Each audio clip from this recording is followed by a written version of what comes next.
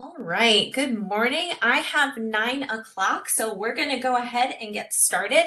My name is Stacy Daniel, and I serve as the section chief for ELA and languages. Welcome to the Unpacking the ELD standard session that's focused for content area teachers. Karen and Laura are going to be your presenters today, and they're going to introduce themselves in just a minute. But in case you hadn't looked at the summer conference program, this session is really focused on exploring and engaging in some activities that are designed to really help you understand the ELD standards and the language expectations. And then you're also going to be contributing to a shared artifact that hopefully will help you facilitate your implementation beginning in the fall of next school year. So with that being said, again, I'm going to go ahead and put the tiny URL to the slide deck in the chat again for you in case you want to follow along. And I'm going to turn it over to Karen and Laura to start us off. Okay, thank you, Stacy. Good morning, everyone. Thank you for joining us today on your summer morning. And we want to welcome you to our Unpacking the 2022 ELD Standards session. We hope you're ready to unpack the new standards with us and learn how to use these wonderful documents while implementing and new ELD standards. And I know it's going to be your ESL colleagues that will be using these more, but we really want you to be familiar with it because it will definitely help you to grow your students in their English language development as well. Well, next I want to ask Karen if she'll introduce herself. Hi, yes, I am Karen Solis, and I teach middle school in multilinguals in Gaston County. I've been on the support team since 2010, and I'm so happy to be here with you today and go over these new standards that we have. Thank you, Karen. And I'm Laura Van Camp. I'm the lead ESL teacher in Rutherford County, and I serve 4 schools ranging from elementary to high school. So I have a K-12 caseload, and I love that. I just finished my 17th year teaching ESL. I've been on the EL support team since 2016, and I'm so excited to be here with all of you, meet you, learn from you, and hopefully you'll learn something today that you can carry with you to your classroom this coming year. Next, I'd like to give you just a little overview of WebEx.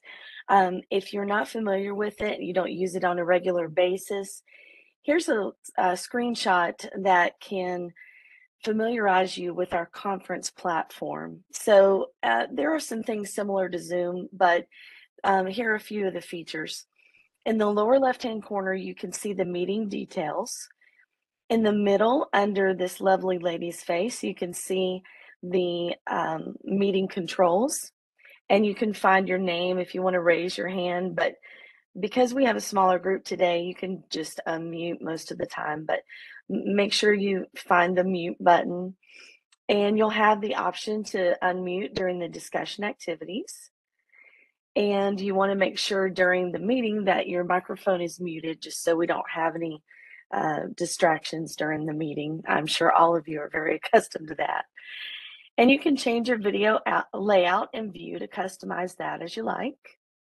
And hopefully this will help you feel more comfortable, and we want you to actively participate during our session so we can all gain as much as we can in these short 2 hours. And if you would, please go ahead and put in the chat who you are, what your area of expertise is, and where you're joining us from.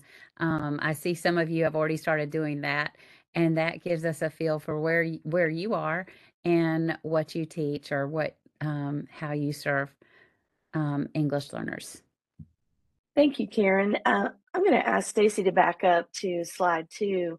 I wanted to bring out the Twitter hashtag for this conference is NCELD22. If there's some things that really speak to you, you're really excited about some things today, please tweet that out and use that hashtag during the conference. We really appreciate that. Also, some of you may be familiar with this, but We've changed from calling our learners English learners to multilingual learners. So they're MLs, and all of us are getting used to that right now. But that's why you're going to be hearing us speak about MLs. We want to define that and make sure that everyone understands what we're talking about there. Okay, and now we'll look at the conference notebook.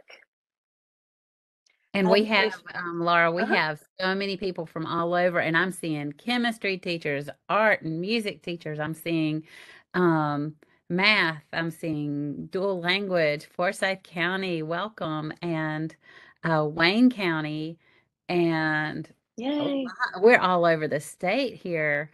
This is awesome. And Dublin County, yes. welcome, Thank you, welcome. Karen. Hmm. That's good. I'm glad you brought that out. That is amazing. Yes, I'm looking right through the chat too, and I am so excited to have a variety of experts with us.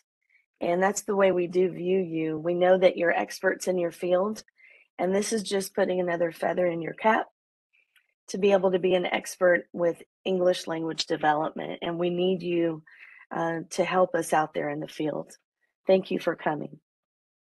Now we'd like to bring your attention to the conference notebook. Probably you've been using this already, but we may have someone that this is your first day participating in the conference, and that's totally fine.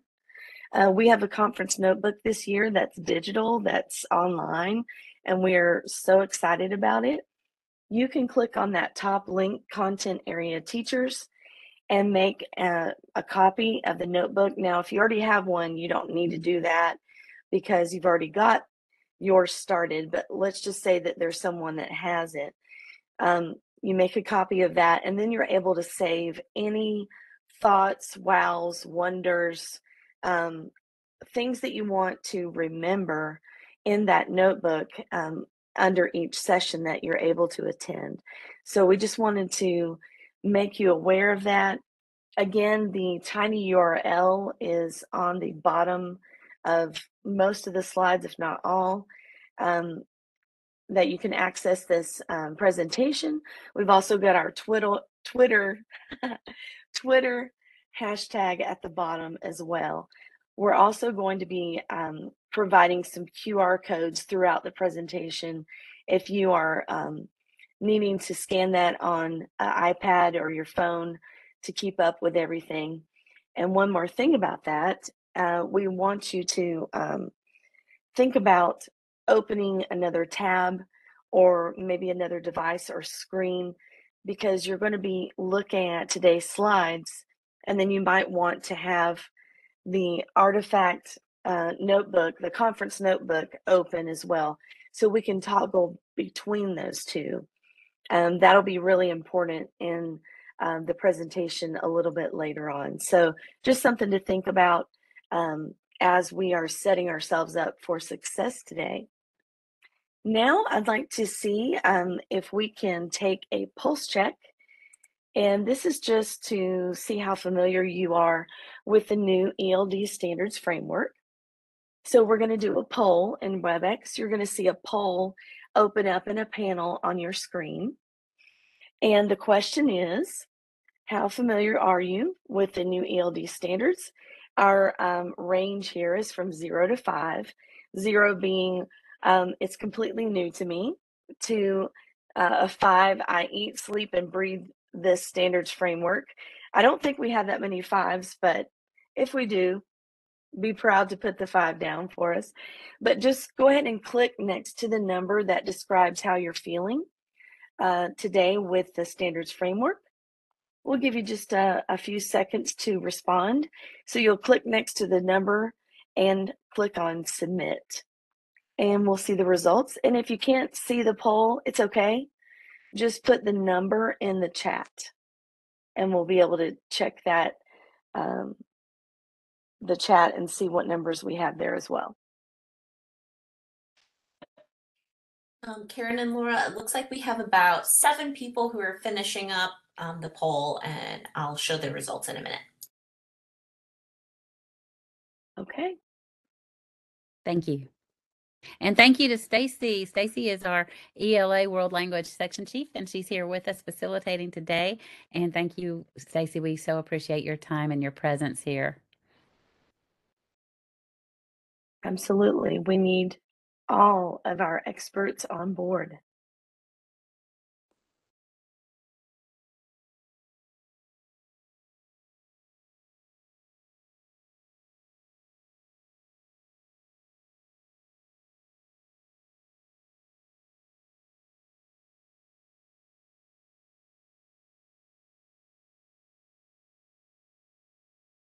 Stacy is proud to say that Title III is part of our section, part of her section, our section. We're going to take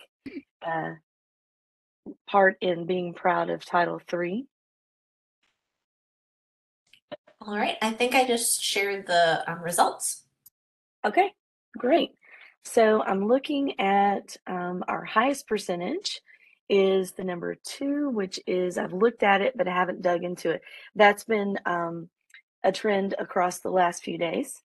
And then we've got a split between 0 and 1. So that is completely fine. We're going to take this piece by piece today and break it down so that when you leave today, you're going to feel a lot more comfortable with the unpacking documents. Wonderful. And then we've got 13% at a 4, and we've got 5% at a 3, and 0 at a 5, including myself. I don't think I eat, sleep, and breathe this either. So, all right. Thank you so much for participating in this pulse check. And we're going to move on. And Karen will explain to us our objectives today. Great. Thanks, Laura. So our objectives today are to become, first of all, familiar and acquainted with the purpose, format, contents, and location of the ELD unpacking documents. We also want to provide you with some ideas for how to use the resource in support of implementation of the newly adopted NCELD SOS.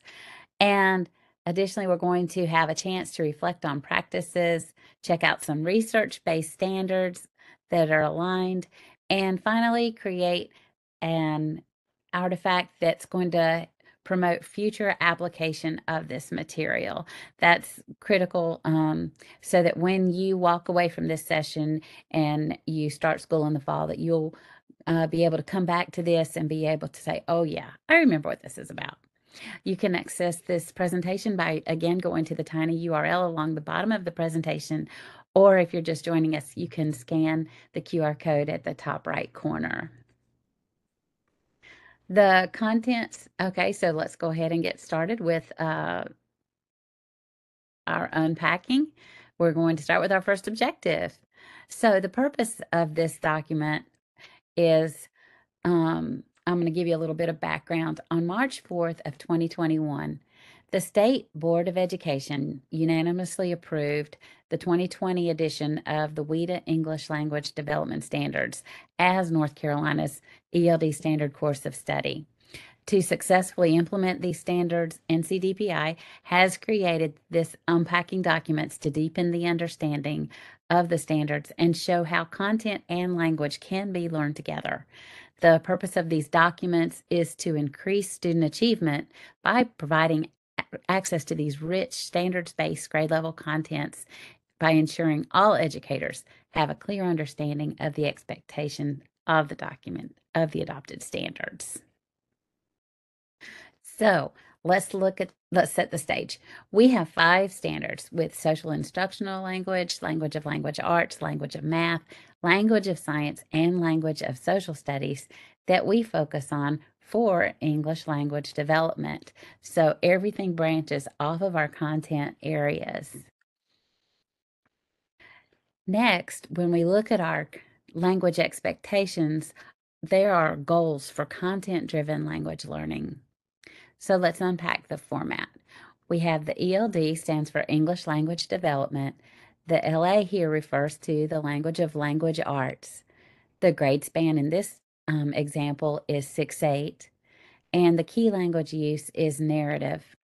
Then the mode is interpretive, and we'll go into that one more in depth later. There are key language uses that are embedded in our standards. across all of those areas. Each of these are critical to development of our students' ability to communicate effectively in English, whether it's science, math, social studies, or ELA. We have narrate, inform, explain, and argue, and these align with those content area standards.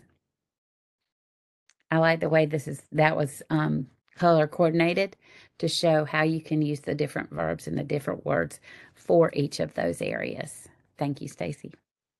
But today we're going to focus on the resource of unpacking. So in the center of this resource hub is the unpacking icon. And you may want to add this link to your conference notebook so that you can come back and refer to it later.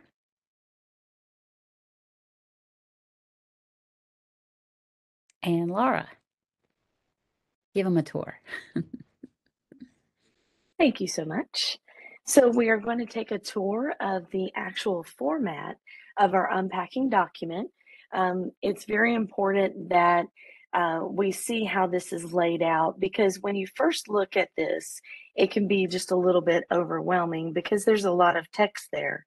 But we're going to take it piece by piece and just see how all of this is put together. So at the very top of this screenshot, you're going to see that the ELD Standard 4, which is the language of science, is what this particular standard is going to be talking about. So let me just back up a little bit. In ESL, we have 5 standards. We have the standard of social and instructional language. So we have to teach our students how to be able, and not just we, all of us have to teach our students how to understand that social interaction between other classmates, between you, when they get on the playground, how to talk to each other in that survival language, or sometimes they call it playground talk, how to get to the bathroom, all those things, the basic needs.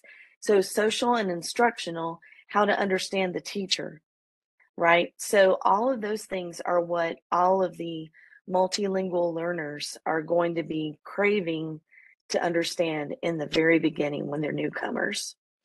But they're going to be growing in that very, very quickly. And then we have the language of English language arts. So they have to know all that vocabulary, characters and main idea, all of that kind of thing to calibrate their mind to the content area of English language arts. And then they have to learn the language of science in the same way, putting themselves in that, type of context where they're learning the science vocabulary. And then the same thing with social studies and the same thing with math. So for ESL teachers, we are very aware that we are teaching them how to be able to succeed in all of the content areas. So for this particular standard that we're looking at, this is the language of science. And then right below that is the language expectation.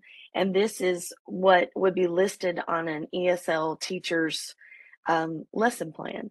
So the ELD stands for English Language Development. The SC stands for Science. The K stands for Kindergarten.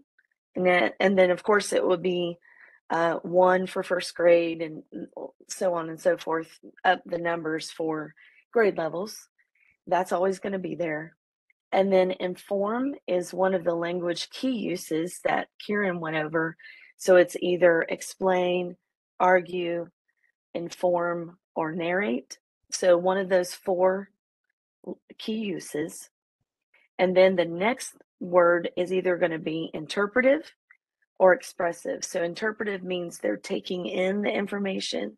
Expressive means they are giving out information. And usually interpretive, they're listening and reading. And expressive, they're going to be speaking and writing. All right.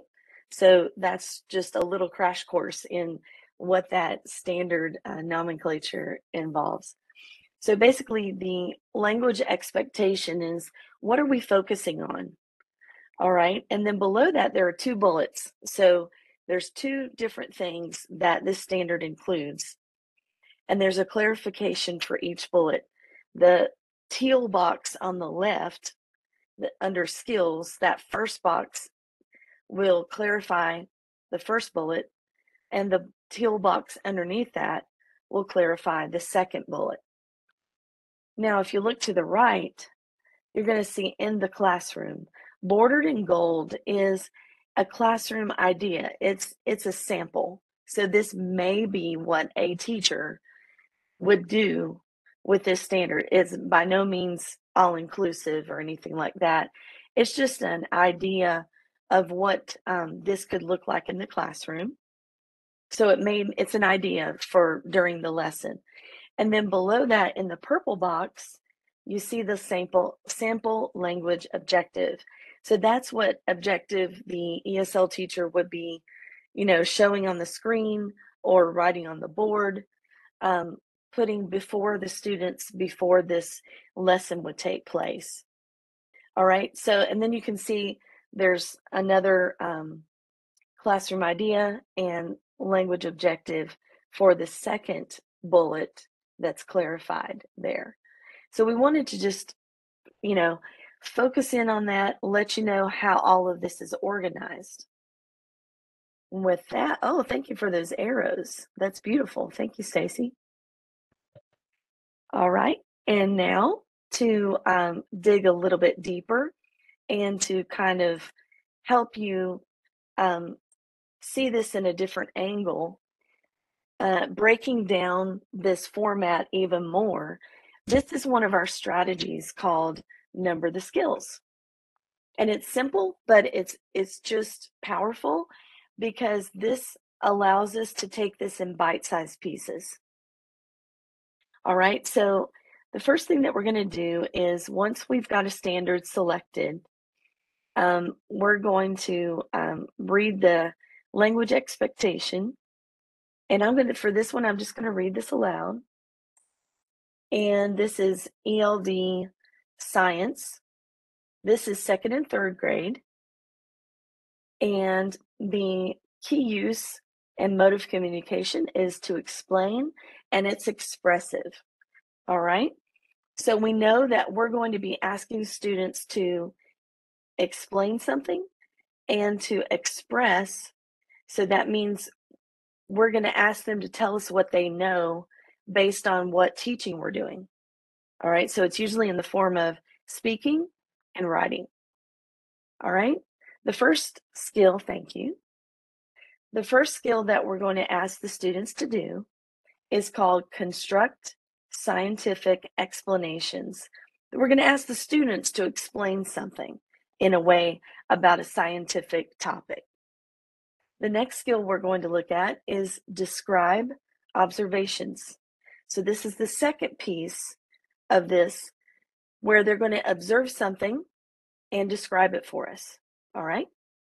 The third skill we're going to ask the students to do is to describe data about something, okay, a phenomenon in science. So maybe this is photosynthesis. Maybe this is a life cycle. Maybe this is chemical changes, pH, any of those amazing things that we explore in science about a phenomenon. All right.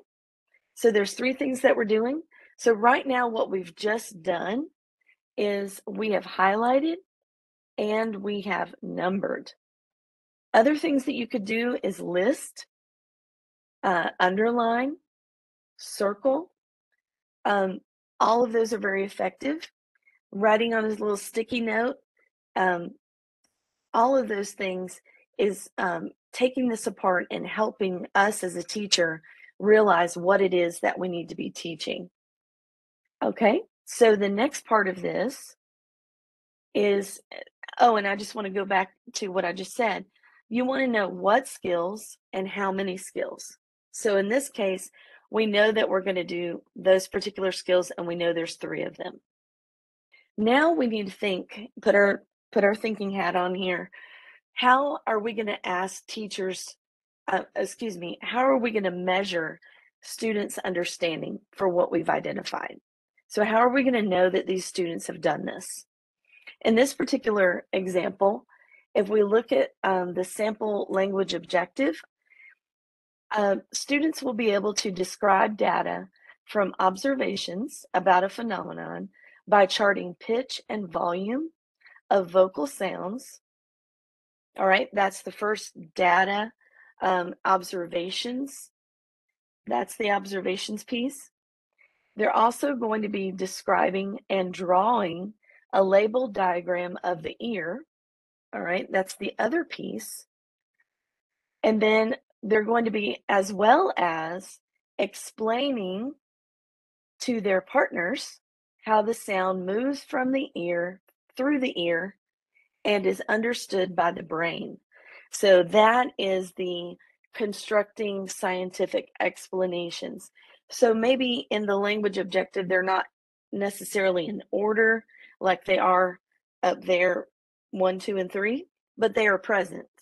So the objective encapsulates all of the skills that we want to teach them. Now I'm going to read the in the classroom idea. So this is what the kids are actually going to be doing. Students explore sound. So this has got to be in the 2nd and 3rd grade science standards. So we know sound is going to be explored there. Students explore sound with a partner by taking turns and charting whether a vocal sound is high or low, which is pitch, and loud or soft, which is volume. Students then use sound vocabulary to explain to the partner that sound waves are collected by the outer ear, vibrate in the eardrum, and cause the tiny bones in the middle ear to vibrate, and then move through the bones in the inner ear where sounds are understood by the brain. Students may draw a labeled diagram of the ear as well. So here we have the nuts and bolts and those amazing pieces of what this teacher has planned in this lesson. So you see that they have beautifully, illustrated what it is that a teacher could do with this particular standard by numbering these skills. All right, and with that, I'm going to ask you to take a turn at doing the same thing. We're going to look at a different standard. And what I want you to do is just the first part right now. I want you to take a moment to read the standard, the skills, the classroom scenario, and objective to yourself. And I'll give you a little bit of time to do that.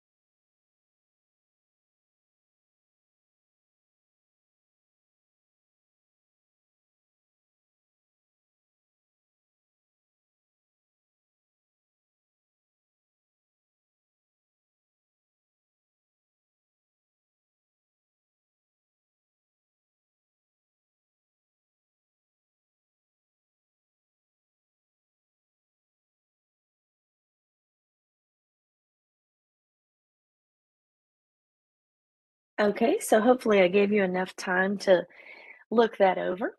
And so we're looking at a first grade unpacking for social studies. So this is the language of social studies. This is we're tying together, and this is really what ESL is.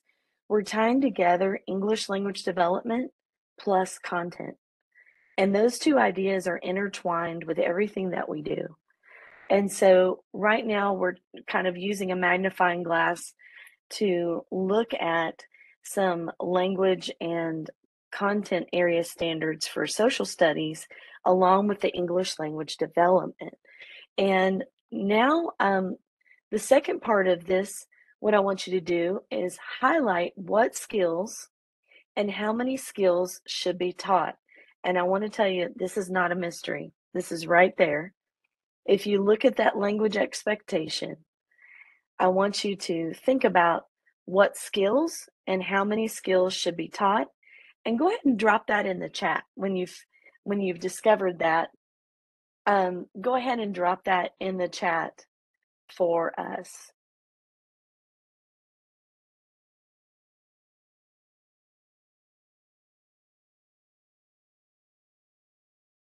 Oh, that's amazing, Emily. So she's saying pitch and volume, that's covered in elementary music. Wow. I'm sure everyone's going to be having some interesting connections with the standards here. So thank you for sharing that. Amy's got a question. Why would this not be expressive if the students writing and working in small groups? Thank you for asking that. Um, the reason why this would be an interpretive standard is because we're asking them to take some things in. In this particular standard, they're going to be looking at a picture, so they're going to be taking in a visual, and then they're going to be looking at things that they see about different topics. They're going to be sharing out, which is expressive. Interpretive and expressive do go together. But ultimately, what we're going to be asking the students to do is identify and take what we're teaching them, taking it in. There is an expressive part to this that comes later on in the standards. So, in essence, we're going to be asking students to take in information and then be able to give it out. So, thank you for pointing that out. And they do work together very closely, and you're going to be able to see that.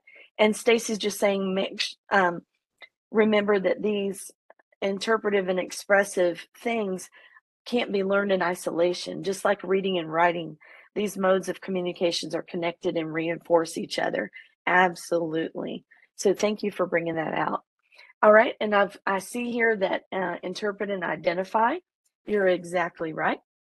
The skills that we're numbering here is interpret social studies arguments and identifying the topic. Good job, everybody. All right. Number 3, I want you to think about how you would determine mastery or measure student understanding for the skills that we've identified in this. All right, drop these in the chat or unmute if you'd like to tell us how in this particular sample this teacher is measuring the student understanding or determining mastery. Those are synonymous, by the way. All right, Sandra's saying define as they listen to activity. Exactly.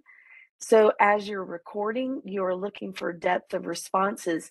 Yes, the formative assessment has to happen. So as teachers, we're listening as they're doing this. Thank you for pointing that out. Accuracy and details. Thank you, Dana. That's exactly right. Defining their terms.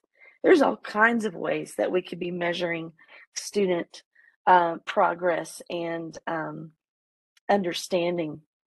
Just keep those coming as they come to you. I know you're typing in, and sometimes speaking is kind of like faster than typing.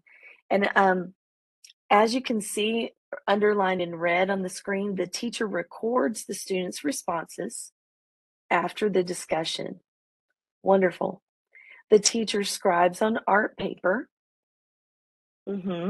So maybe underlining in that sample scenario is going to be very powerful for us. Also, you can see in the objective, I want to make sure I'm looking at the chat here. They're getting evidence from the text and discussion. Yes. As a teacher, you're listening to the depth of those small group conversations. You're writing nouns from the text. Absolutely. We've got an interactive support with the small groups in the objective. We've got identifying the topic. That's huge. There's all kinds of pieces built into this where the students are interacting and the teacher is recording. And yes, we've got a collaboration. John, thank you. Between the teacher and the students, it's not just the teacher giving direct instruction right here. We've got that interaction and collaboration between the teacher and students. And they're going to be generating a possible title for the argument, for identifying the topic. Great job, everyone. You are really honing in on what we're talking about here. So please put this in your toolbox. I know that you're already doing this with your content. And maybe if you've got an multilingual learner in your classroom this year, you can go to this Unpacking for ELD and say, oh, now I'm getting some ideas here. This is not just do this, do that. We've actually got something to work with here in these classroom scenarios, as someone was pointing out earlier in the chat. And this does include inquiry-based learning. That's exactly right. All right, and now I'm going to ask you to draw your attention to another strategy. Please go ahead and keep putting your wows and wonders in the chat with number the skills, because that's just what we need to learn. We can learn from the chat, from listening to other people's ideas. All right, and now I want to draw your attention to another strategy called the best fit. And we're going to look at another standard. This one happens to be a social studies standard for grades 4 through 5. I'm going to read through this aloud, and all you have to do right now is to kind of close your eyes and listen. I want you to think about what you notice and what you wonder, okay? Just those two things. And when you, as I am reading this aloud, once I read through everything, I'm going to ask you to drop these in the chat, what you notice and what you wonder. All right, so the language expectation is Social Studies 4-5. They're going to be explaining, that's our key use, and the mode of expression is interpretive. Interpret social studies explanations by determining different opinions in sources for answering compelling and supporting questions about phenomena or events. So that is chock full of different things. All right, so this skill, the clarification of it is students identify various opinions expressed in a variety of sources for answering compelling and supporting questions about phenomena or events. So the language functions here are, we're going to define these terms. Opinions, what are opinions? What is a compelling question? What is a supporting question? And what is phenomenon? And they're going to be determining what are different opinions in sources for answering these questions, and what are determining different opinions in these supporting questions about a phenomena or event. All right, so now that we've got that calibrated, we're going to think about this classroom scenario. Students listen to a read aloud of 3 different sources regarding the decline of the furniture industry in North Carolina. All right, so most people are familiar with that. All right, so the sources are, number 1, a newspaper article on furniture plant closings. Number 2, a letter to the editor from an unemployed furniture worker. So that's definitely going to give us another perspective and opinion. Number 3, an online interview with a legislator serving the area with closed down furniture plants. Okay, so 3 very different opinions and perspectives. Students listen in order to answer the compelling question. Here it is. What factors led to the decline of the furniture industry in North Carolina? The teacher guides the class in identifying the opinion in the newspaper article, using the document camera and highlighting while thinking aloud. Students form small groups and identify opinions in either the letter to the editor or the online interview, highlighting sentences that support opinions and referring to the anchor chart as needed. So this is really fun. This is a great topic. This is great sources. This is a great compelling question. All right, so right now, tell me what you noticed.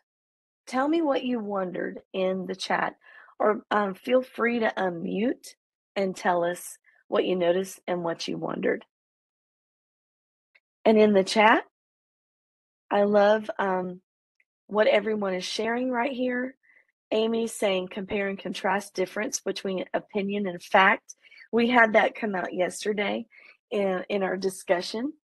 That's great. A teacher modeling a strategy. Thank you, John. Yes.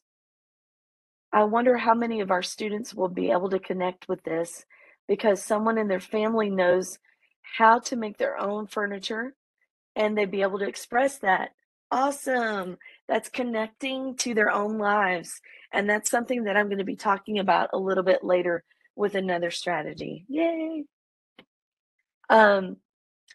They like how many of the classroom sections include group work. So that's a wow. Primary and secondary sources can be a connection. Yes, that is a notice. Opinion versus fact, cause and effect, displaying and highlighting, not just verbalizing. That's right. So a lot of our multilingual learners are trying to take in information. And they need that oral piece. They've got to talk about it first before they can actually put it down on paper or speak it out. Thank you. It's talking about how you must look at all sources and media before formulating an opinion of your own. Yay!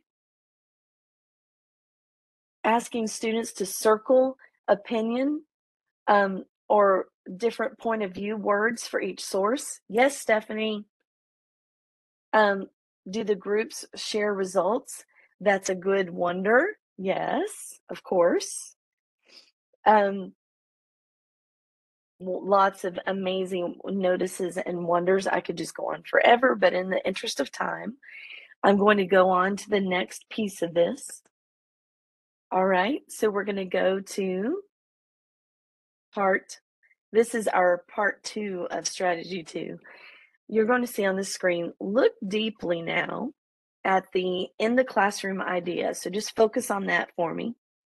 Let's look at this again. Again, we're swimming in this right now. So remember that we're talking about the decline of the furniture industry. We've got 3 different sources, that newspaper article, that letter, that online interview, the compelling question, what led to the decline. We've got that in our head right now. Tell me, where does this piece fit? Does it fit in the introduction to this in a lesson? Does it fit in the direct instruction or modeling piece? Does it fit in guided practice or in independent practice or closure? So tell me where you would use this. Let's say that you're going to use this idea in your classroom. Where would this fit into a lesson plan? Drop that in the chat or unmute to let us know.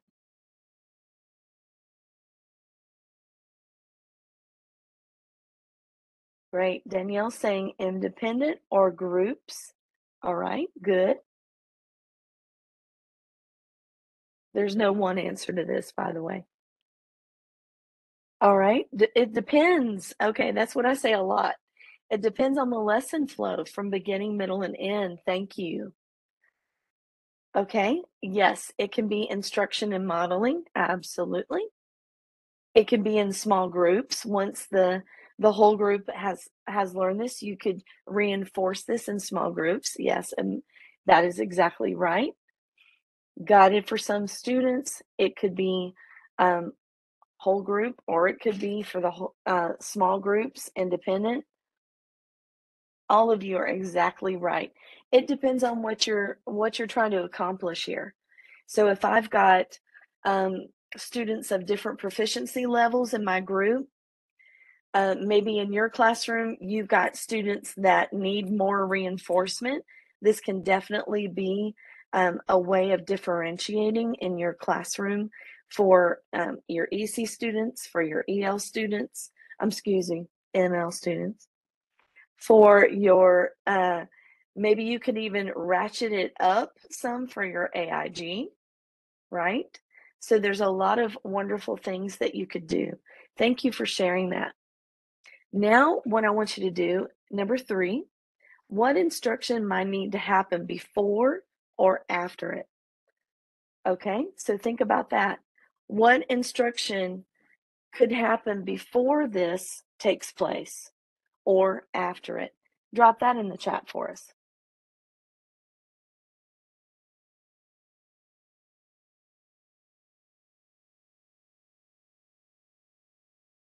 Okay, background knowledge. Definitely. So, yeah, in 4th and 5th grade, some of them may not be as familiar with the decline of the furniture industry. It happens to be that in Rutherford County, we've got a Broyhill plant that closed down. Broyhill. And that's a big name in the furniture industry. And pretty much all of our students know about Broyhill. We've also got Cone Mills. We've got Stonecutter. A lot of our different industry mills, maybe not furniture, but textiles, that the students could identify with right here in our Rutherford County. And I'm sure you could give examples where you live of the same thing. So yes, delving deeper into state history, giving that essential vocabulary. What constitutes a credible source? Absolutely. It's not just off Wikipedia. It, we're going to be looking at those primary and secondary sources. Thank you for bringing that out. It's good to have the teacher demonstrate what is expected from one of the sources and break that into the groups, break that down into groups for the 2 sources and then come together. So you can definitely do a jigsaw with this.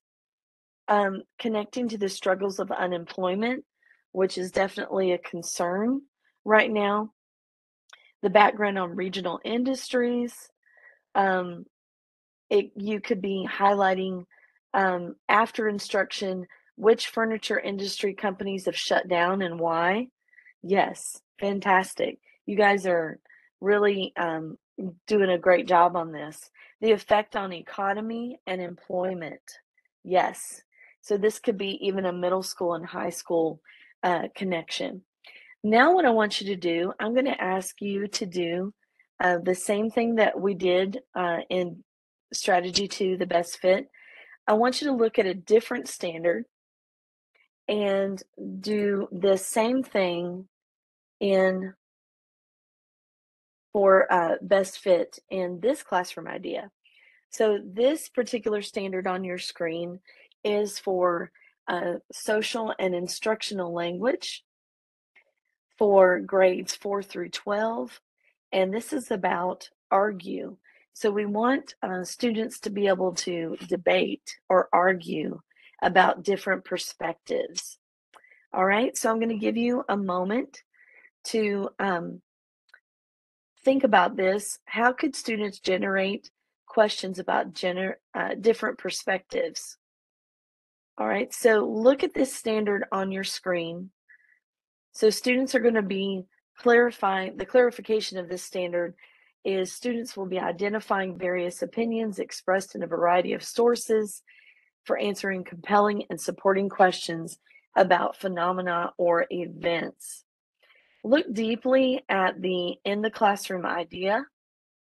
So students brainstorm a class list of different perspectives on a particular topic After brainstorming, students choose two of these perspectives to explore, developing questions about them. Students develop questions like, I understand the perspective of blank. Have we considered blank? Or, how is blank different from blank? Or, what would it look like if blank? Or, how did blank decide blank?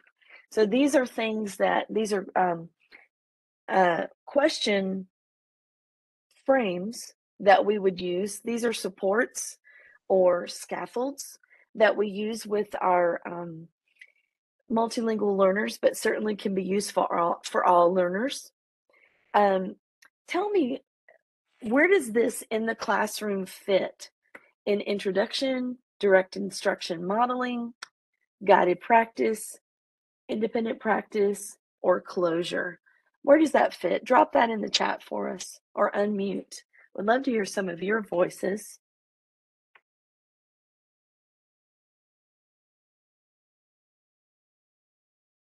Okay, so Shannon's saying guided practice.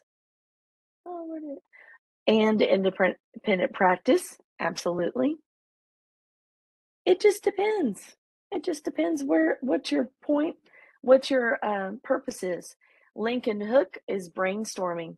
Thank you very much. Yes. Laura, we also had a question Mhm. in the chat about what standard was the SI. SI is social instructional language, and that also includes not only the informal conversational language, but the language in the classroom that is when when teachers are giving directions. So whether you've got to explain something, argue something, one common way to look at this is when you go to your EOGs or your EOCs, the language that are in those test questions. One common one that can throw students is when you have to state something and they think, well, I live in the state of North Carolina. So it's using that language, or as in these sentence frames are very high level academic ways to phrase questions that we want all of our learners to use, but it's more explicitly taught in the ML classroom where we're taking students to this higher level of navigating language in instructional and academic platforms. So SI is our social instructional. There's a little slash. So it's both that encompasses all of that, but primarily also for directions. Okay, I hope that helps clarify. Thank you, Karen. That's excellent.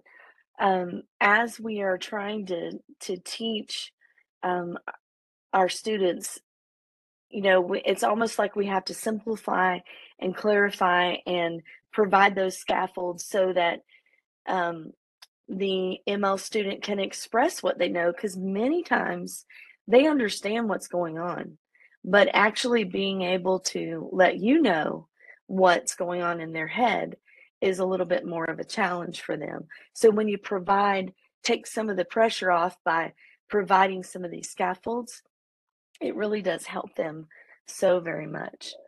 And now I want to ask you, what instruction might need to happen before this or after it?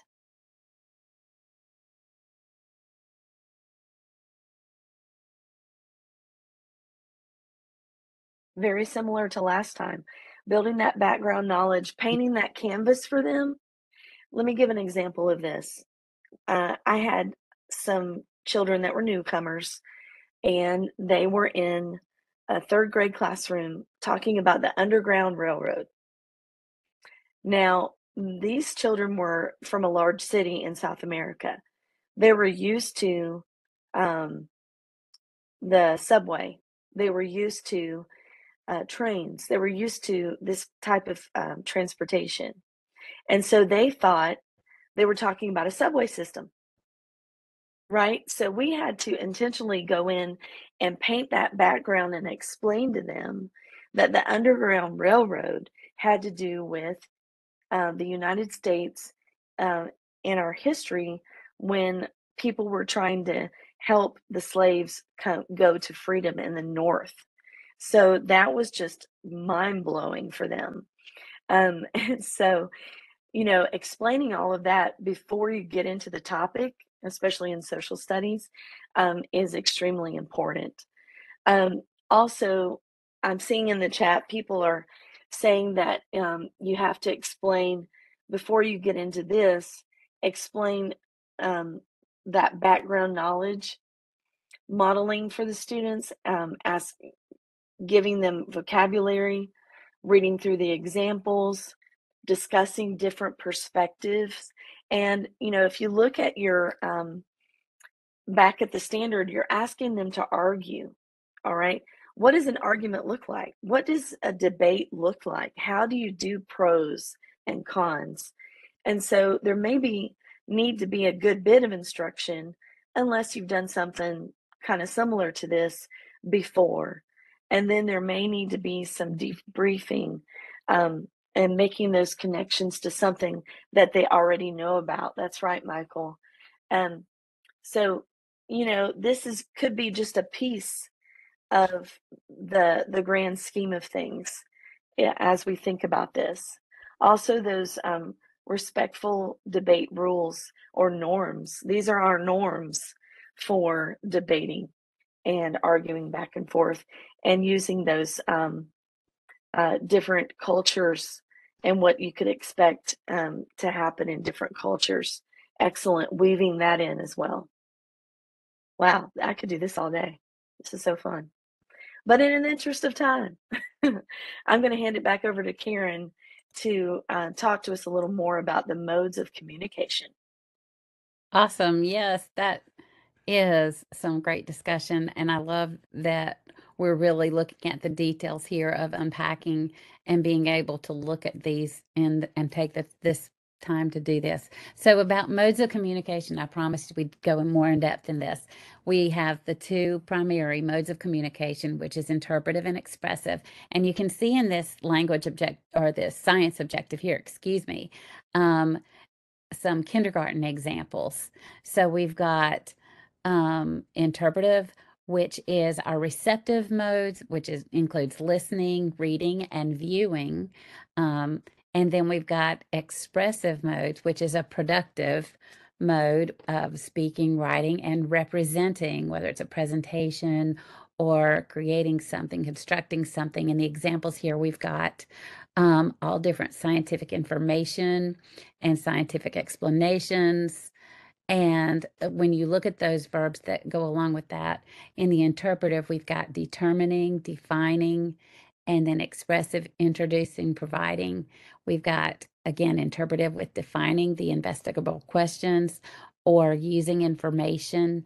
And then with the explain, the expressive, we've got describing information, relating how, and comparing. So let's go to the next slide, please. And now let's consider. We've put them side by side so you can compare and contrast. So looking at these two kinds of objectives, I want you to notice what kind of verbs are used in the interpretive objectives. Will you put those in the chat box, please? On the left side, the interpretive. What are the verbs? Yes, we've got very good. Identifying main ideas, analyzing points of view about the same event or topic, and evaluating how details, reasons, and evidence support particular points in the text.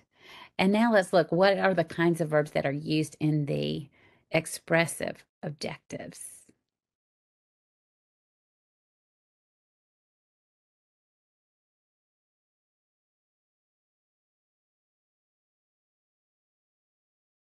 All right, thank you. Yes, we've got introduce and develop. We've got support opinions with reasons and information. We've got use a formal style. And then we've got logically connect opinions to appropriate evidence and facts.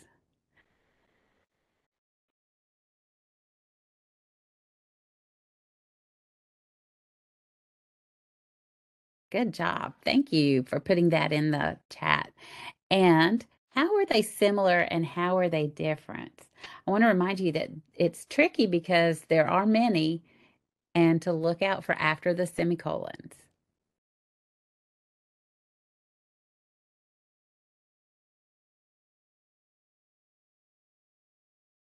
Right there in the blue. Well, it's now red.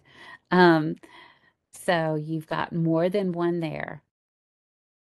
Again, right there where you see and they offer a concluding statement or section.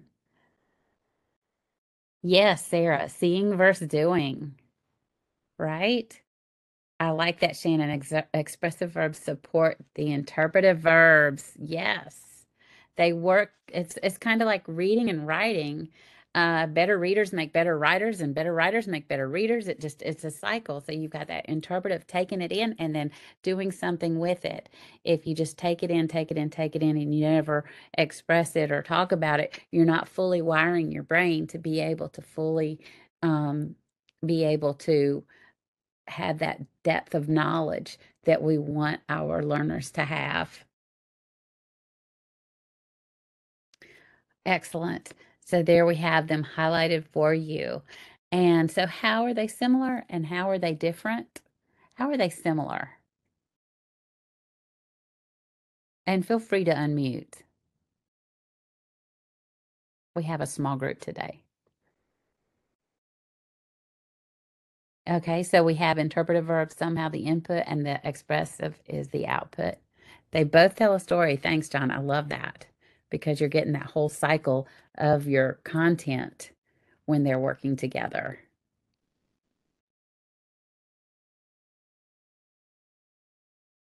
Yes. All right, so let's move on to the next slide. And they complement each other. Now, again, this is strategy 3. It's interpretive and expressive. So you will be coming back to these strategies as part of your artifact. I meant to remind you of that. So let's look at a math language expectation here for grades 6 to 8. What kinds of verbs are used in the interpretive objectives? Take a moment and note those. One of the things I love about working with these objectives is it does cross all content areas. We all work together, and integration is a strong way to be able to uh, get this content out for us. Okay, so yes, we have identifying, analyzing, and evaluating. And then let's look and see what are the expressive objectives here in this math example. What do you want your students to be able to produce or represent so that they can show you that they have learned these concepts?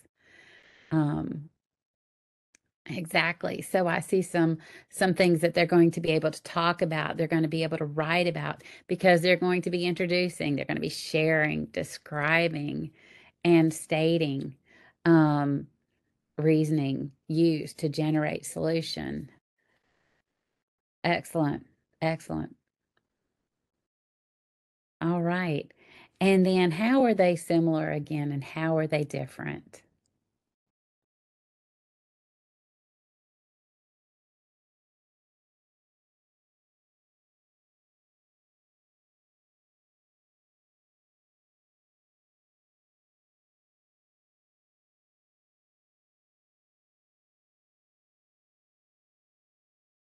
Go ahead and drop it in the chat or if you want to unmute. Okay, they both give reasons. One is creating, Emily said, and the other is assessing what exists. Oh, I like that.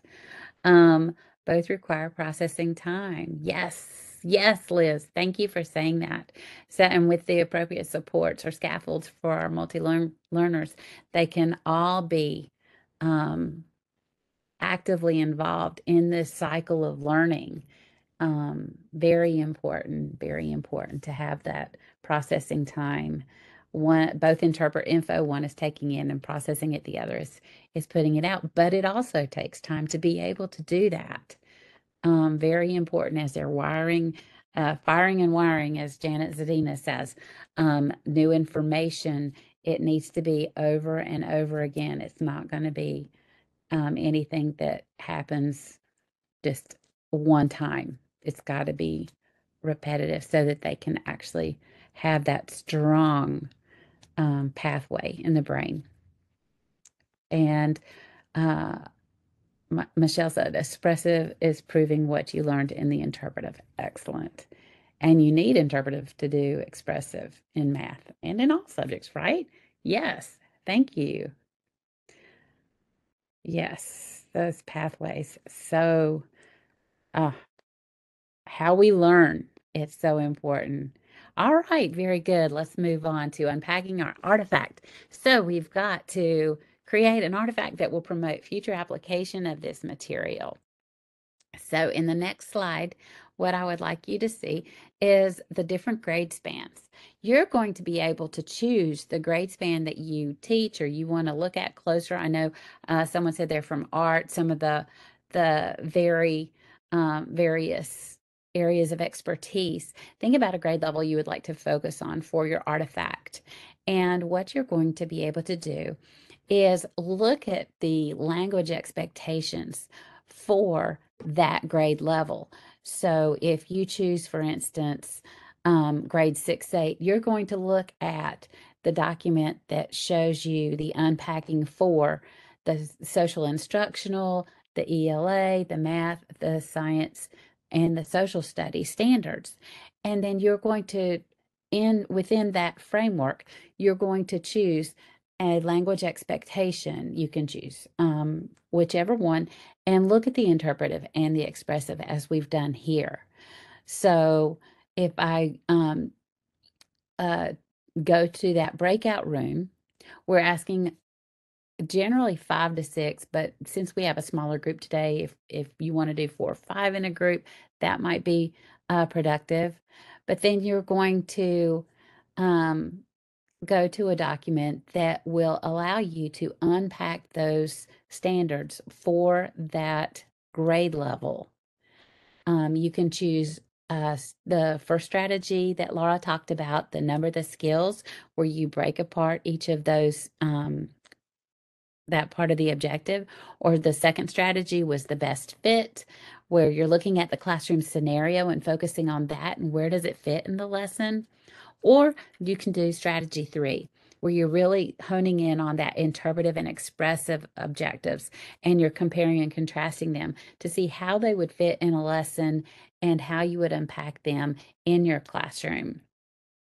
We also talked about early on toggling back and forth between different windows.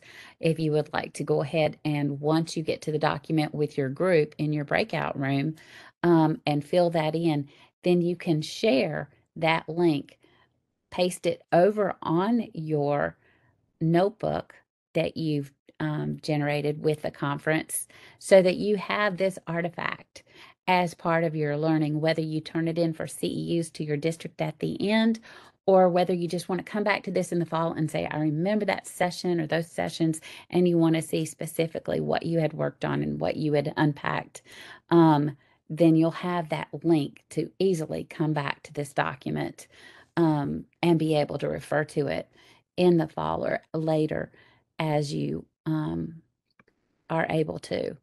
So again, just as a note, you're going to think about the grade cluster that you want to go to. Then are going to, Stacy's going to open up some breakout rooms, and we're going to share a slide to show you what that looks like.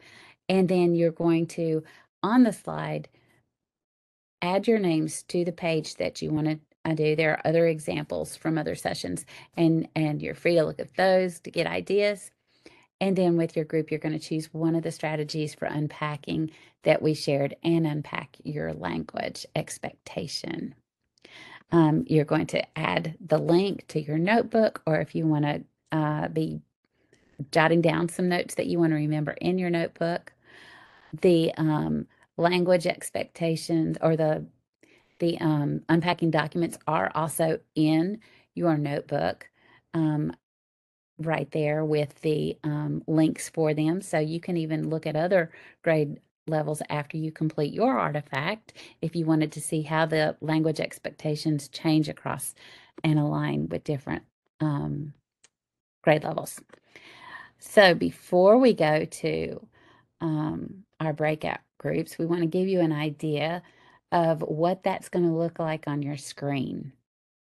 So up at the top where it has participants on the right, you'll see breakout sections, and they are going to be labeled with those grade level spans so that you will be in a room with like-minded individuals who want to see those grade spans.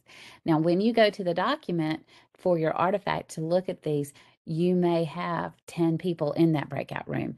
So if you would like to just rejoin the session and go to another room that doesn't have so many people in that same grade span, there are multiple rooms, and you can see out beside it that there may be 0 people in a room. And you can just choose another room so that we'll have more discussion going on, because I think it's so powerful when you are able to be in a small group like we've talked about. You've been taking a lot in now. You've been doing a lot of interpreting, but you've also done some expressive by putting in the chat. Nobody's been brave enough yet to unmute, but that's okay. So this is an opportunity for you to continue building your depth of knowledge with these standards, and we want you to have some conversations with this. We're going to also give you about 15 minutes for that, and so that you'll have plenty of time if you need to take a quick restroom break or take care of something, you can do that too. But and yes, we also want you to be sharing out if you want to tweet something out, or if you want to share it on Go Open. We have all of those links here within the presentation as well. If you have any questions, feel free to unmute about this process, or if you want to put it safely in the chat, that's fine as well, before we open up the breakout rooms. Breakout rooms are actually now open, and I think some people are already joining rooms, which is great.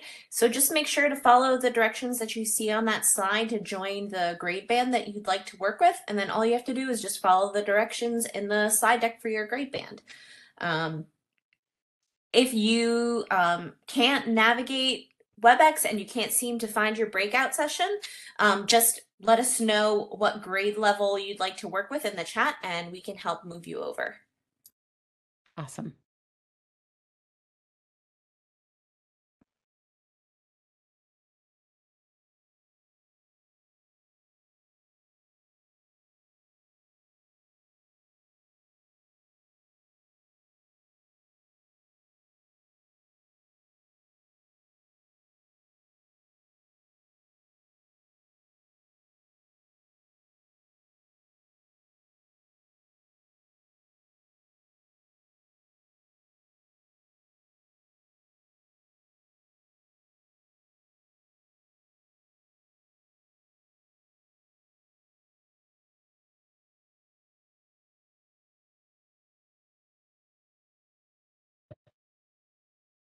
And again, if you see up at the top right, you have under participants, it has breakout sessions.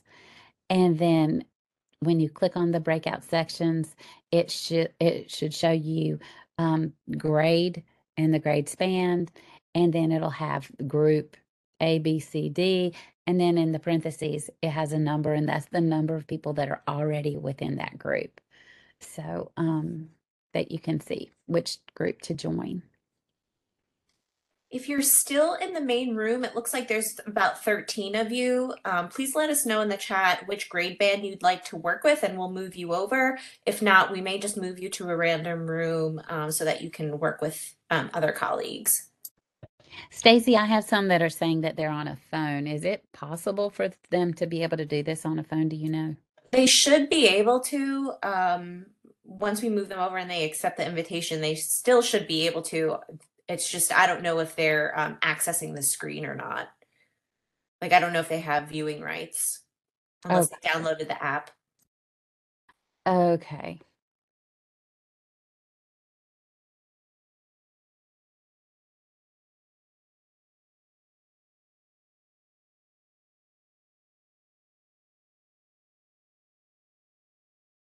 So Courtney, Maxine, Michael, Tanya, if you just let me know in the chat what breakout rooms you'd like to be in, I can move you over.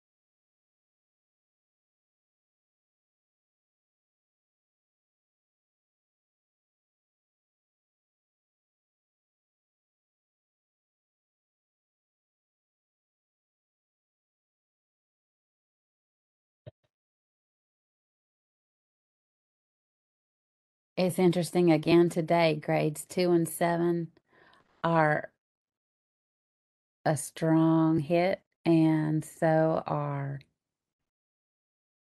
awesome grades 6, 8.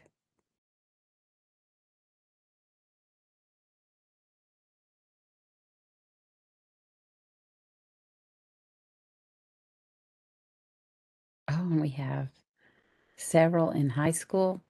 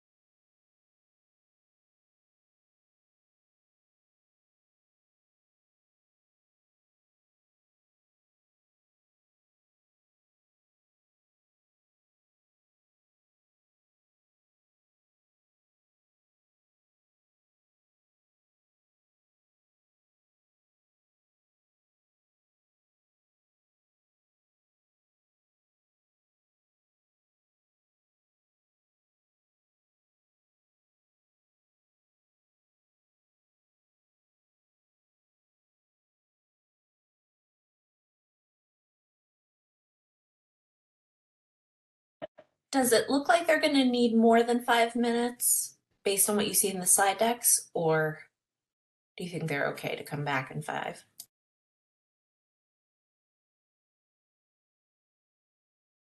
I'm looking at the high school one now.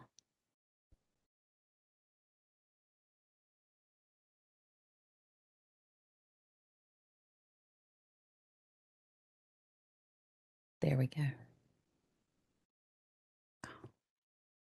I'm looking at first grade. I see that a number of people are working still.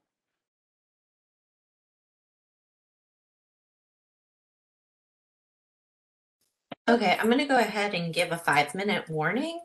And then after 5 minutes, if they need more time, we can give them more time. I think that's a great idea. Sounds good.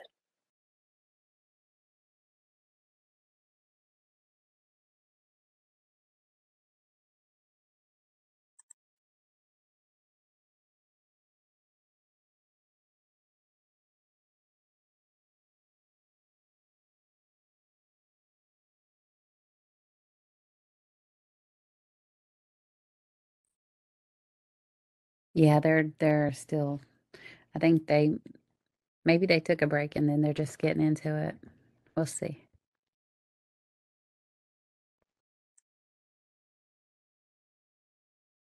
Seeing some good underlining I love the and highlighting. highlighting. Yes, I love it. Yep. And that's, I think that's just making it meaningful. Mm-hmm. Oh, and 4-5, there's lots of highlighting.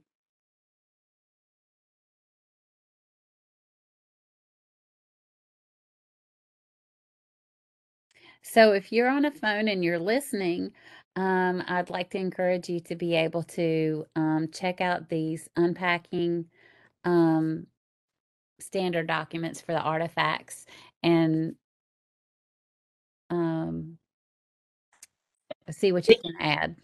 Everybody's in a breakout room, so they can't hear you. Really, everybody is? So we have 100%? Uh-huh. Oh, that's fantastic. See, because it shows participants 39 at the top, but I don't have a way to see. I guess I could just go through the breakout sessions and be able to count them all up and see where they all are. They're actually adding notices, wonders, uh, what needs to happen before and after. Like they're applying all the strategies. That's because you did such a good So, job explaining all of that. It was awesome. You rocked it. oh, thank You you. just you really it was beautiful. You did a great job with Thank that. you. You really did. You gave them thought time as you were and the processing time as you were going through to really let them take it in. Good job. That's how I would have to do it myself. Right? Yeah, thank you for saying that. And it's it's so much to take in. You have to break it down. But there's so much excitement with this group. They're so right now going, oh my gosh, this is a Mhm. fabulous document. And I feel their appreciation and they love the classroom scenarios. Um, so I think that's just really, really great. Yeah, I think giving them ideas for how they could apply this to instruction is probably one of the best highlights of the unpacking document. And how their ESL teacher or ML teacher is a resource for them, Mhm. and that we are supporting them with what we do in our lessons and our classes, that our standards come from these standards that they're also teaching, and how good conversation can come between the two, and as we increase language for their MLs. I just had an idea, maybe there's someone. I know we've got a music arts teacher here. There could Hmm. be PE teachers. There There could is. be There's a there PE could be teacher. people that do those special areas that they don't really know what the ESL teacher's doing.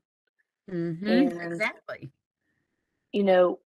the social and instructional language is their piece of this, where let's say that we've got newcomers, maybe the PE teacher would give the ESL teacher some vocabulary for them to know before they get to PE. Mm-hmm. What is a Well, we have particular positional game that they're words. going to do? Yeah, but positional words. I mean, that's Positional something that we words, teach. Yeah, you're going to throw the ball over your head, or but there's so much modeling that goes on in PE. I love that. They actually show them and they have the kids do it. Um, and it's so physical. So you got that TPR going on as well, right? you know? Right. I'm gonna Um, go ahead and like close out the breakout rooms, and then it should give them like a 1 minute timer and bring everybody back. Okay. okay, thank you. That's 10:30. I love the breakout room slide, by the way. Yes. Love it. Can we do this next week too? I am tired, so you're gonna have to do it without me. It just wouldn't be the same. I'm like, did I just say that? I don't know who just said that. Y'all need to come to my house and help me with this glad prep. I got something for everybody to do. We got to get together. If you can operate a pair of scissors, I need you. So And a far, glue stick. that's still in my skill set. All right. Is it going to be face to face? Yes. Awesome. And it's going to be a small group. I think we're going to have around 12 students and maybe 8 teachers, which is a lot smaller, but we have a grant. So it's okay. Nice. Everyone is coming back in the room. Yay, welcome back. I Maybe hope we'll all of you enjoyed your time to collaborate and share your wows, wonders, notices, and ideas together. Karen and I were talking about our wows and wonders too. When you've got content area teachers like yourselves, I was thinking to myself as an ESL teacher, I need to be talking to my PE teacher, my art teacher, all my specials teacher, exploratory teachers, and saying, hey, what are those vocabulary words that you need me to start introducing? What are those ideas, those big ideas that Mm. I need to be talking about in my social and instructional um, piece of what I do? And I think that, this would be a great way for us to collaborate. And I'm seeing in the chat people are commenting about the amazing folks in their groups. That's great. And right now, what I would like for you to do is to unmute or share in the chat. What did you learn about the language expectations? What wows and wonders popped up for you? Um, is there a representative from kindergarten or first grade that would like to share? Maybe unmute and share with us. We'd like to hear your voices. And then I'll ask for the other grade levels after that. Kindergarten or first grade, do we have a brave soul?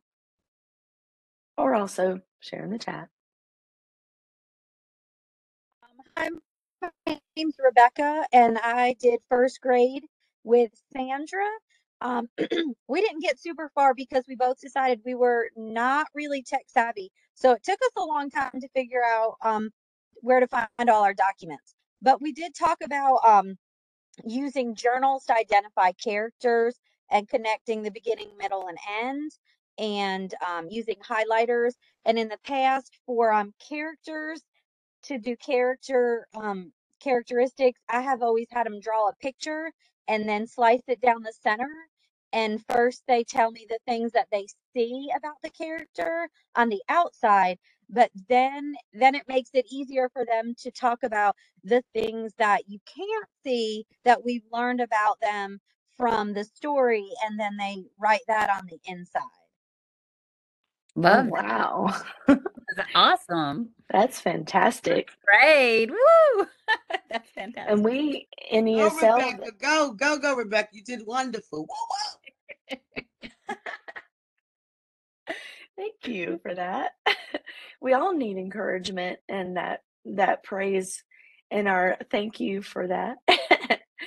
And our students need that too. Every little step that they make is a big deal.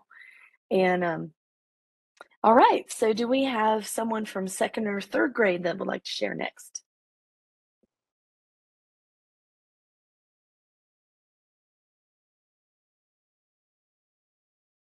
Um, we have some issues finding the documents, and when we came out of the room, I lost it. I don't know where it is. So we were trying to figure it out if you wanted us to develop a new one or use what was already there. We were trying to do one for math. Well, basically what we wanted you to do is to use one of those strategies to unpack one of the standards that you chose. Yes, But, you we know, chose argue expressive, but I don't know okay, where the document went that we were that's okay. working on when Oh, we, I know all of this technology sometimes takes practice to get all that under yeah, control.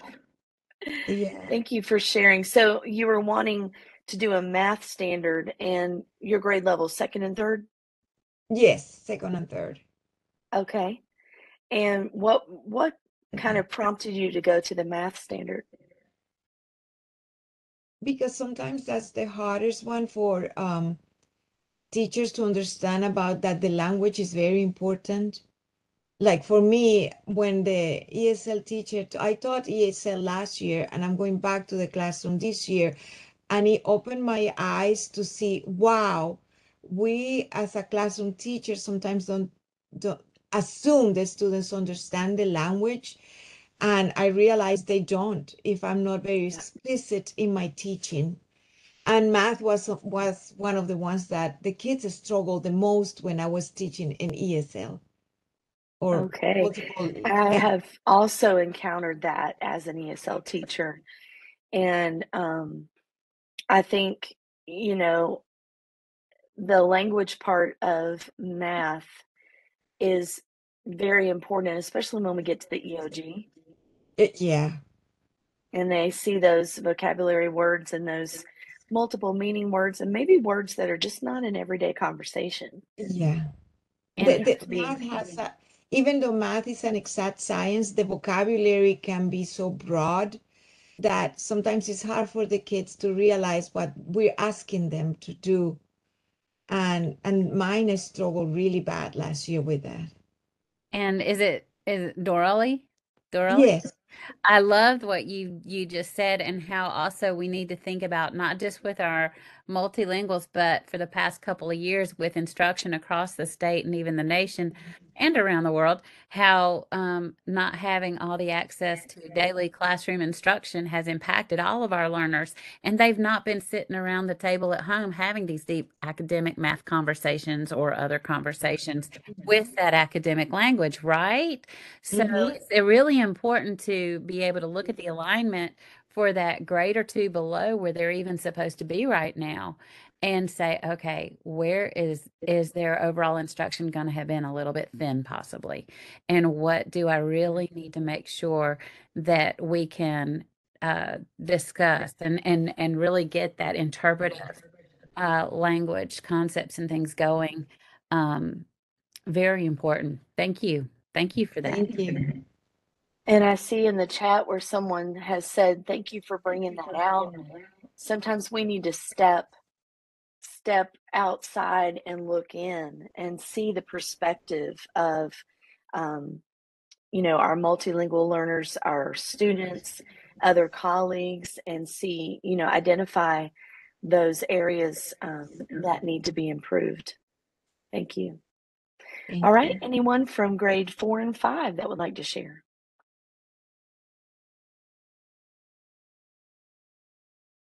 We love to hear your voices.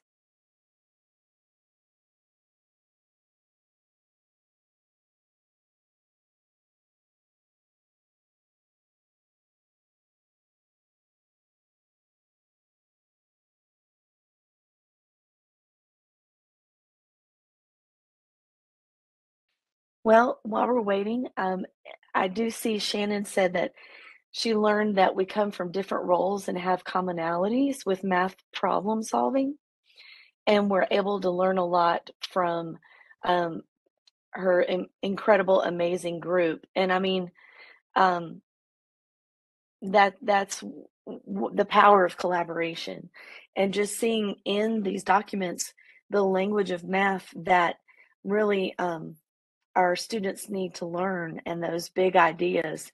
I think even as an ESL teacher myself, I need to make sure that I'm, getting the language from all of these content areas, including our specials areas.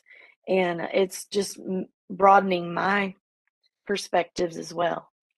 Um, anyone from 4 or 5? Yeah, yes, Laura. Yes. Hi. Something that was I think was a wow to us, or something that jogged our memories, was towards the end when we were looking at what we should do before, and the idea came up. Well, what about a pre-quiz? And it was just something that we just don't always think about. That we got to do that pre-quiz to see where the students are at, so we're not boring them and making behaviors if they already know it, so we could work at their levels. Absolutely. That is fantastic. Another thing too that we came up with in our group is, do these students really know the proper language and have the ability to defend their answer and explain it and back it up? So teaching them what that looks like, maybe doing a few examples and non-examples, and having them, debate which student properly explained it, which student truly understood it, or had, not that they backed it up correctly, but that they had the ability to back it up and did defend their answer. You know what this reminds me of? There is I'll try to find this and email this to you guys. There is a clip from a little movie that talks about the viewpoint. You know what it is, Karen. The viewpoint of a newcomer. It's a boy in a classroom, and the teacher is teaching math, and she's talking about blocks. And she's talking about a city block in Spanish is calle, and and in Spanish, block is blocas. So he's getting confused. He knows he's the only kid in that room that knows the answer. He wrote the right answer down, but he could not express it in English. And the teacher just didn't know how to connect with him. And it's amazing, the disconnect there, where if he had a sentence frame that said, because of this, this, and this, I got this answer. Or if he had a strategy or a scaffold, or if he already was taught that language before the lesson, he would have been a lot more successful in expressing that to the class. And I'll have to forward. Do you know what I'm talking about, Karen? Yes, I haven't seen it in a while, but yes. Long time. And I love sentence frames, especially for our newcomers. There's something that, um, uh, I'm trying not to jump ahead of myself, when they can actually express language with that support. So when everybody is saying that important key word, and then they can use it in a sentence, and then everybody says the sentence out loud. And like you were pointing out with that debating and having that, being able to say those sentence frames, there you build muscle memory in your mouth, as well as that brain memory in your neural pathways. And so it's really great for all learners. But then when everybody's doing that together to build those new academic pathways, your newcomers are able to also be able to build those language expressive modalities as well. So yes, whoever pointed out those sentence frames give academic, even debating, um, uh, those firing and wiring pathways in the brain. Great, great conversation. Thank you, Karen. And what are we up to now? Grades 6 through 8? Where's our middle school representatives? I did see one in the chat. They said, breakout wonders, should this be more complicated? Wow. No, it's just this simple. I love that list. Thank you. I like how John said he uses Kahoot for pre-quizzes Mm-hmm. and it reports individual performance. It's a fun way to do an assessment. I remember doing a PSYOP training where I used Kahoot for the very same purpose. You're absolutely right. That was Um, phenomenal. For me, what I took away was um, just relating to my own classroom when doing science, and we were talking about earth science, and I was saying to myself that, geez, I didn't even realize that sometimes I am there teaching the topic itself, trying for everyone to get the topic. But when it comes on to my ML students, sometimes it's using vocabulary words that they can understand and relate to understand the topic better. So I was like, should we unpack the standard, or should we unpack how to get the ML student to understand the standard? And that hit my head, like I need to be doing that more often in my class, helping my ML students understanding the topic and not just teaching the topic itself. Fantastic. Right. Aha. And we need all of our content area partners, you know, to realize that because all of us are contributing so much to the English language development of our multilingual learners. And for me, I'm only with my students once a week, but they're in your classroom, so to speak, every single day. And we need you to keep doing what you're doing because you're making those great insights and sharing that with other folks, which is what we really need. How about our high school folks? Do we have a representative from 9 through 12?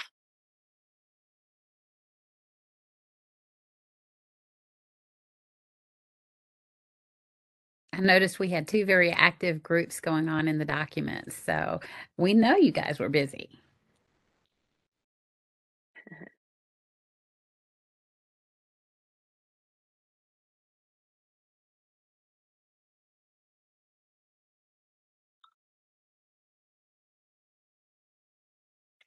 All right. Well, I know there were some great insights, and I know 912, you're dealing with more complex academic vocabulary. I know that unpacking all of that as far as the language piece and adding that into your instruction is extremely powerful. And in the interest of time, I hate to do this, we do need to move on and talk to you a little bit about the connections to our North Carolina multilingual learner initiatives. And we have a few strategies that your English learner or multilingual learner teachers are using that you might want to think about because you definitely could use them as well in your classroom. You're going to be seeing some strategies that are directly tied to brain research. And as we talked about before, creating those synapses and those firing and wiring is extremely important. Karen, will you tell us a little bit more about best practices? Yes, absolutely. No matter what the first language that our students are coming I've got in my school, I've got Hispanic, I've got Vietnamese, I've got Arabic going on. And of course, then you've got not just an alphabetic system, but you've got all the symbols and everything as they're learning English. But no matter what that first language is, best practices begins with Stephen Krashen's low affective filter, which is a fancy term just to say you're creating a low anxiety learning environment. When you're not in fight or flight mode, the body can be receptive to learning. So you can create that in your classroom with just a welcoming smile. When our multilinguals come into a new school, there are many phases that they go through. Initially, there may be a honeymoon period where everything is so new and exciting. However, they may end up in a little bit of a culture shock as the classroom environment is not quite the same as where they are from, or just that listening to a new language day after day can be exhausting. So there's an adjustment period. However, with that warm, welcoming environment and appropriate scaffolding measures so that nobody feels like they're put on the spot, and other supports, the students will adapt. There's much, much, much to read on this, and one of my personal favorite resources I linked here for you. It is OELA's EL Toolkit, and it has a lot of just different strategies, solid-based strategies. We wanted to give you lots of resources. That's one of our freebies for the day. OELA is the Office of English Language Acquisition, just in case you didn't know that. And so, Laura, will you tell us about GLAD? Sure will. I am privileged and honored to be a Project GLAD trainer here in North Carolina. Um, Project GLAD comes from OCDE, which stands for Orange County, California Department of Ed. So a lot of these strategies were born over 30 years ago on the West Coast.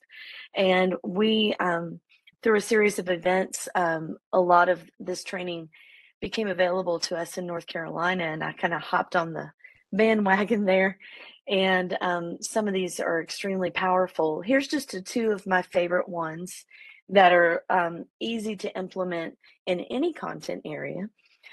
If you'll look on the left, this is called a learning log.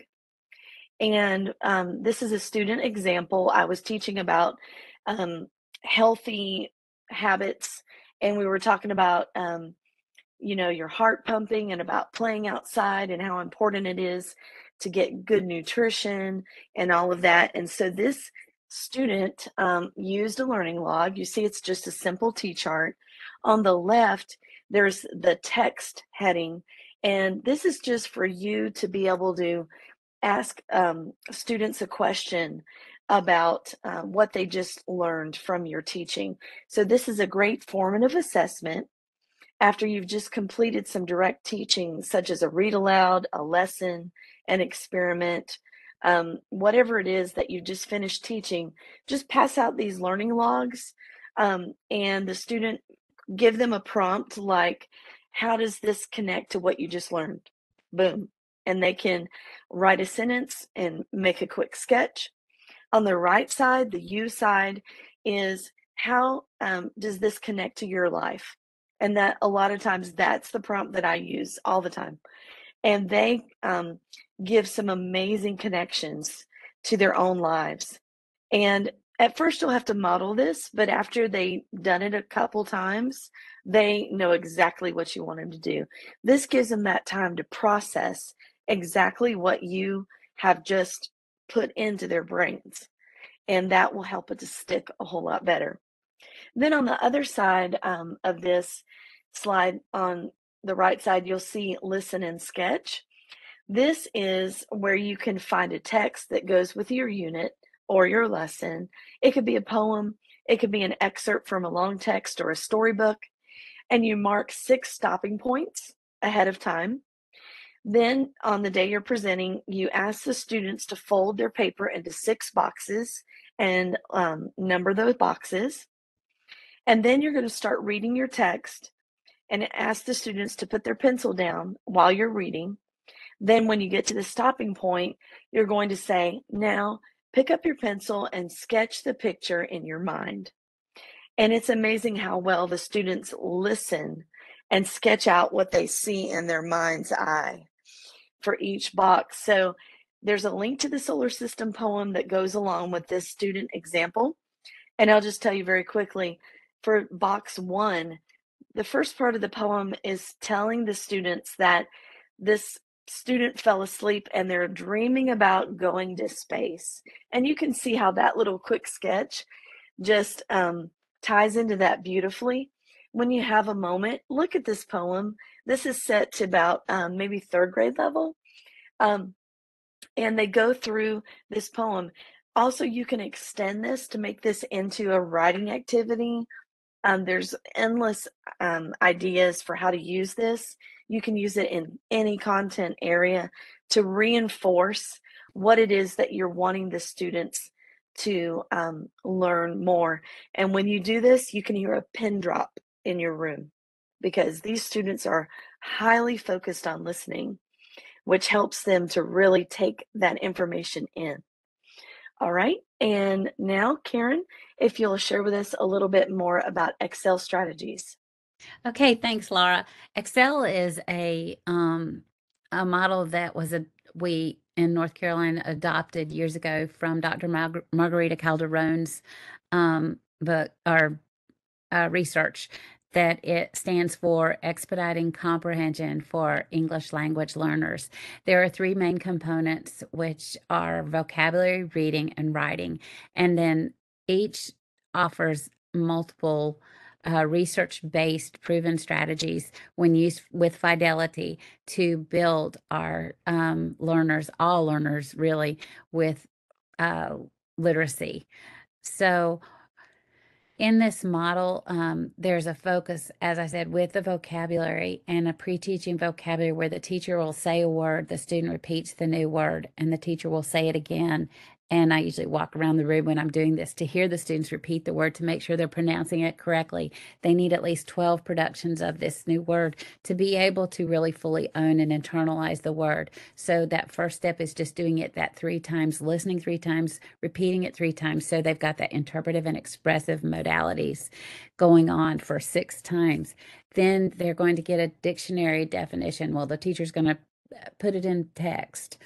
And it's all teacher driven for the first 5 steps. But then when you get to step 6, you've got a sentence frame where the students are going to actually ping pong back and forth with a partner to use that word in a teacher produced sentence frame. So then they're actually using the word, and then the teacher will share how the students are going to be accountable for the word at the end of the day in an exit ticket or something.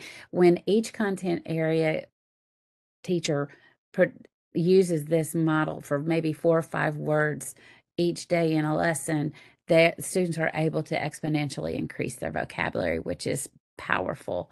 And then with the reading and the writing strategies, they have teacher read alouds where you're reading and then a paragraph you think aloud what you just thought about that you just read, and doing partner reads, multiple reasons to go into text. Again, with the write around, cut and grow, these are all different names of strategies that we're not going to have time to develop here. But I have added a resource link at the bottom of the slide with Dr. Calderon's resources where you can print out table tents if you want some of these academic sentence stems and sentence frames. I encourage you to go check it out because they are powerful and they're free. That's another freebie for the day, folks. So Excel strategies, if you have an opportunity to go for training with Excel, I would highly encourage you. We would like you to be able to share out today what you've taken in with this session through the Teacher Network with our Twitter handle, NCELD 22. We have one more objective to do quickly as we close. So Laura, I'm going to turn it back over to you. All right, Karen, thank you.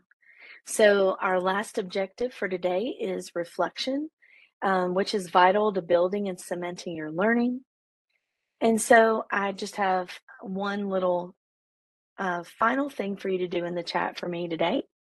I want you to think about your lessons that you teach in your area and how you apply the ELD standards that you've just learned about. In the chat, summarize your learning in 3 words. So those 3 words that stick out to you from your discovery of the new ELD standards from today.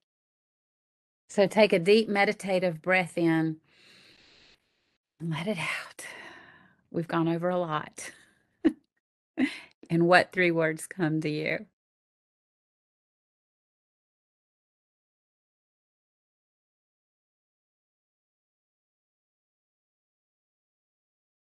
Okay, Lauren says express, evaluate, inform. Stacy, vocabulary is important. Yes. Clarity, commitment, collaborate. Commitment. I love that because we are committed to each student. Absolutely. Connections, empowerment, clarity.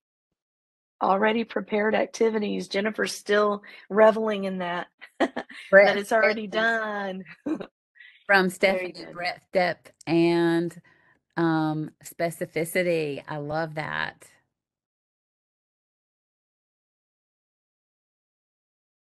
Intentionality and planning. Nice. If you like that, you, that is glad and Excel all the way. All right, Isn't it, Karen? keep those coming in the chat. This will be saved. We will be able to save this chat for you and link it later. Did we meet our objectives today? Let's look really quickly. Thank you. We became acquainted with the purpose, format, contents, and location of our new ELD document. We gave some ideas for how to use this resource. Thank you. And we reflected on our practices. As we did our artifact, we promoted research-based standards aligned practices with the activities that you did, and you were able to create an artifact that will promote future application. When you come back to this in the fall, you have got something to come back and refer to. So what we would like you to do now is to help us help you. We really do value your feedback. We look at your feedback. Please take a moment. We've got about 3 minutes left. If anybody wants to unmute and ask a question or make a comment, but we do have an evaluation of this session. Please use this.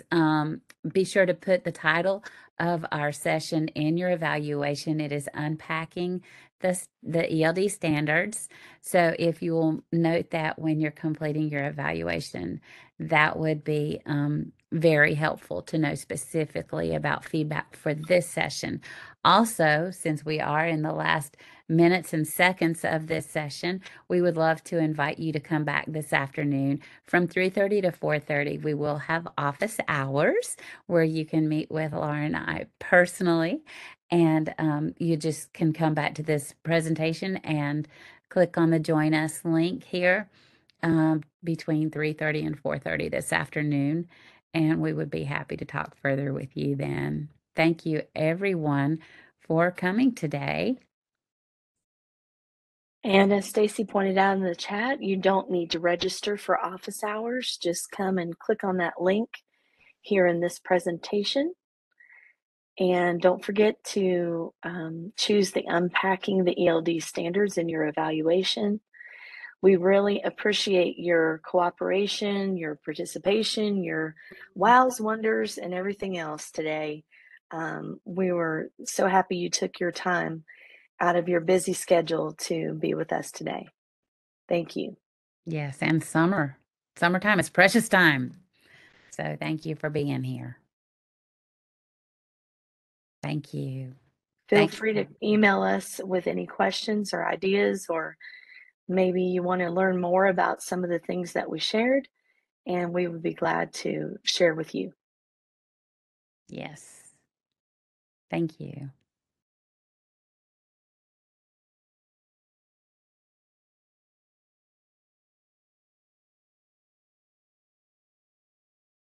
And also, if you would like more PD brought to your district, feel free to contact one of our Title III team members or NCDPI reps, and we can bring PD to your district.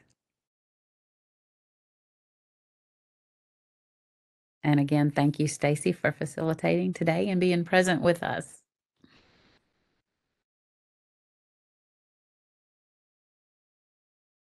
The PD name is Unpacking the ELD Standards. Thank you, Courtney.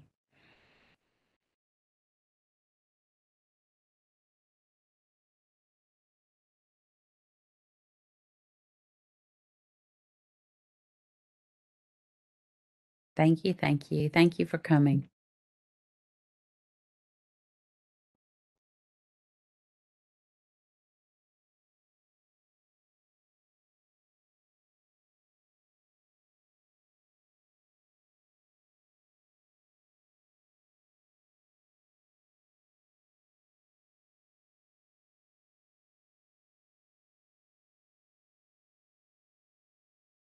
We should have the happy music playing.